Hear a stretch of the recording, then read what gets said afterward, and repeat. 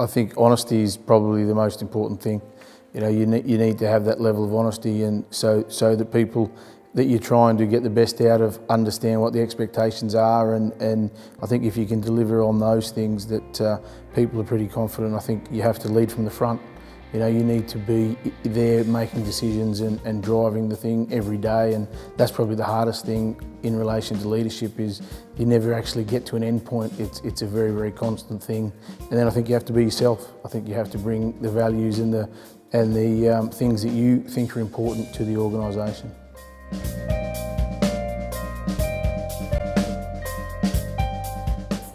I find attending events like this very beneficial. It's an opportunity for me to get out of the office, but also to get some insight from a key speaker and kind of learn some tips how we could apply them to our own business.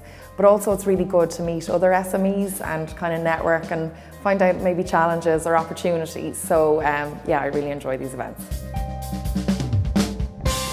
My name is Therese Walsh. I've just recently set up a company called TW Performance Solutions.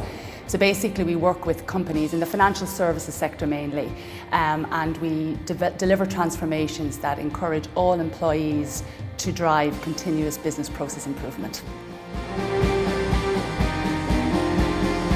I think, you know, there's different ways to doing it. I think it's all about getting the best out of people. That's what leadership is about, and I think if you go about that in an honest way and you're genuine in that, then I think people will follow and people will get on board. I think it was good to hear from Matt.